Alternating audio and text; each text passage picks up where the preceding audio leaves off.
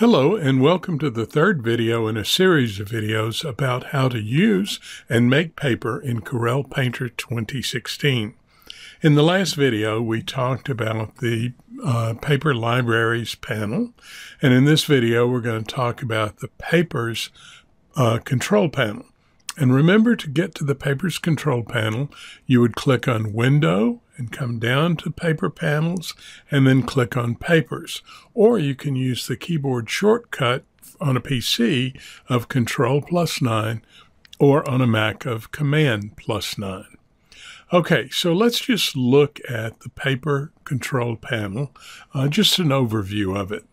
The first thing you notice is we have the thumbnail here of the currently active paper. In this case, it's gessoed canvas, and it tells you that its size is 250 pixels by 250 pixels. If we click on this little arrow here, we will open up actually something similar to the Papers Library panel. And what we'll have is each one of the paper libraries showing that has been installed into Painter.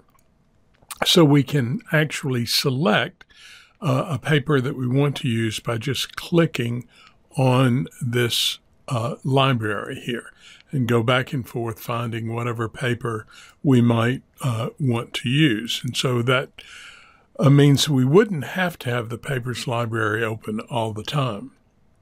The next thing that you might see here is a paper rotation slider. And what that does is exactly what you think. It rotates the paper on a central axis. Now, this paper showing in this little square preview is the upper left corner of the paper.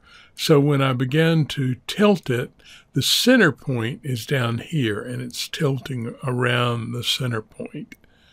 And so we can change the angle or the rotation of the currently selected paper. The next slider is the paper scale slider, and it's just what it sounds like. We can make the paper bigger or smaller.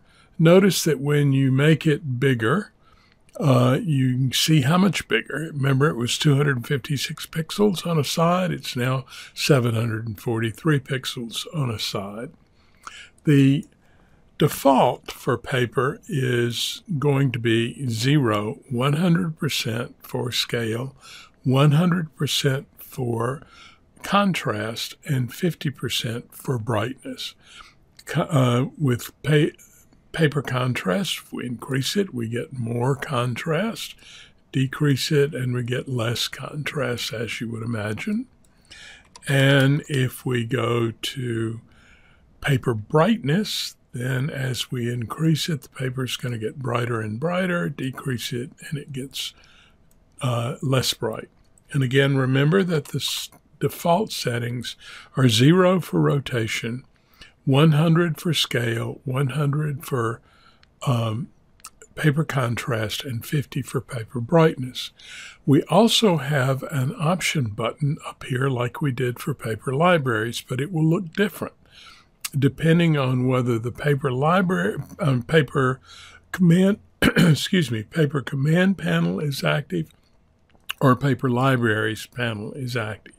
When the Paper Command panel is active and you click on it, you will see that you can open up the Paper Library panel just like you could when we had the Paper Library panel open. We could open up the Paper Control panel. We can rename the currently selected paper. We can set a custom icon for that paper.